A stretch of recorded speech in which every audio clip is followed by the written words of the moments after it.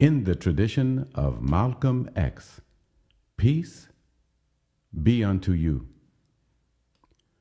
I want to take a few minutes and talk to you about something that I think is significant and something which is usually overlooked by most of us on a day-to-day basis, and that is the words we choose to use to express our ideas to other people.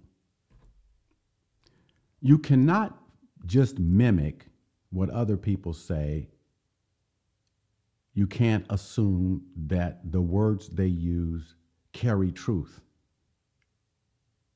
Nor can you just pick up a book, read it, and think you know something at all, because the chances are you don't. For instance, whenever you read or hear someone say man, M-A-N, I think you should stop and really think about what you are saying. Because when you say that word, you are promoting a race mythology which comes directly from Hinduism. You are also reinforcing in your subconscious a belief in idolatry. I understand that the pronouns man and woman are commonly used throughout all European history. It is part of the European and American mythological heritage, even though nearly 100% of people in Europe, the United States, and Latin America do not know what they are saying. So subconsciously, they reinforce the racism which smothers their souls. We are in a world today which is increasingly a war for the minds of the people. There was a book written by Gustav Le Bon, who wrote the classic book on crowd psychology. The book is entitled The Crowd, A Study of the Popular Mind.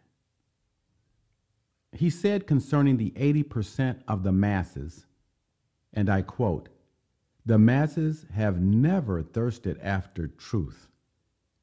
They turn aside from evidence that is not to their taste, preferring to deify error if error seduce them. Whoever can supply them with illusions is easily their master. Whoever attempts to destroy their illusions is always their victim." End quote. So think of all of the people in history who have come with clear messages. Clear messages. I mean, the bona fide truth.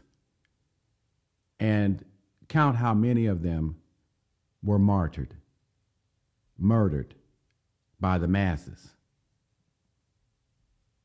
All of the languages of Europe and thus the United States and Latin America are Indo-European languages.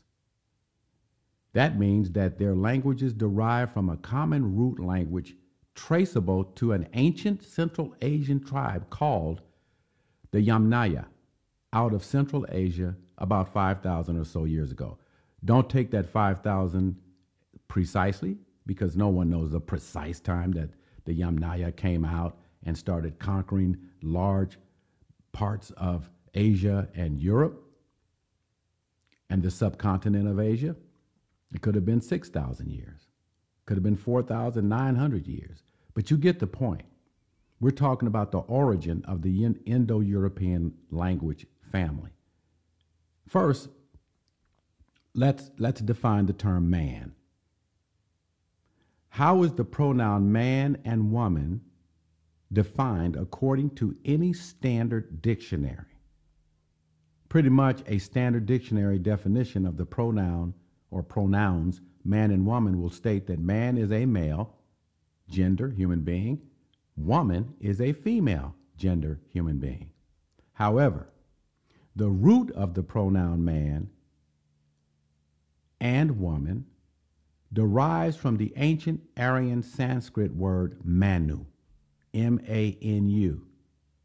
In other words, the word man or woman has a long history, a long trajectory through the course of history to the present, and is rooted in the Aryan, which is the word used in India to designate the class or caste of people who consider themselves elite and dominant.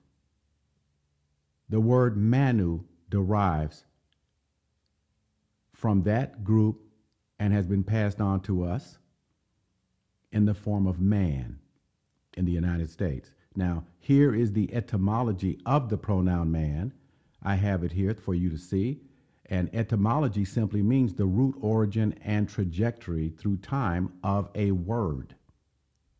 And you can see here, it's rooted ultimately in the Sanskrit manu. Okay, so do they have the same meaning? Is man defined the same way today that it was defined in the ancient times? No, it's not. Manu is the Hindu god who, according to Hindu myth, as written in the law code of Manu and their other holy book, the Vedas, created skin color or varna castes, or we might say a social class, but it's different than class. Caste is a position in society which you are born into, you live in, and you die in. There's no possibility for you to have vertical mobility or to be demoted to a lower caste. Now, those books place black-skinned people at the bottom of the social hierarchy for the purpose of economic exploitation and genetic segregation. Now, this was the case in Hindu India, as it is today, unchanged. But why is the word man, let's take a step further, used in the Bible? Okay, now we know where it originated. We know it's an Aryan Sanskrit word, and we know that it refers to a mythological god that created the different castes out of its body parts: the head, the midsection, the legs, and the feet. Why is that in the Bible? Why are all the translations in English using the word man, if that is the meaning of it? That is a very good question. The word Manu is in the Bible because during the Bronze Age and the early Iron Age, the Indo-European cultures of Assyrians, Babylonians, Hyksos, Hindus of India, and Hittites were in continuous process of cultural diffusion or assimilation, meaning they were trading mythologies and technologies for hundreds of centuries. Now, that includes the tribe of Judah, which was invaded by Babylon and held captive for many, many, many years. Now, the tribe of Judah assimilated the cultures of those different societies and included many of their myths in the Old Testament. And some, of course, flowed over into the New Testament of the Bible. So you're reading those scriptures without having a thorough knowledge of the meaning of the transliterated or translated terminology. And what is happening to you is that you're reinforcing your position in a global caste system. Now, African Americans, having been slaves on plantations, which I called concentration work camps, should understand that. But of course, 80% of African Americans don't. They use words without critical examination. And so they reinforce their subjugation. You know, there's an old saying, free your mind and your body will follow. This seems to be the most difficult thing for African Americans to do, is to free their mind, because they don't generally show a concern for doing so. That's just the simple truth.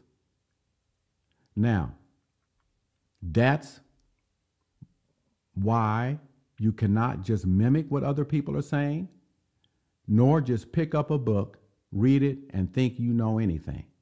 because the chances are you don't. In fact, it would be safe for you to think the only thing I know is that I don't know. I am Dr. Stephen Nur Ahmed. Peace be unto you.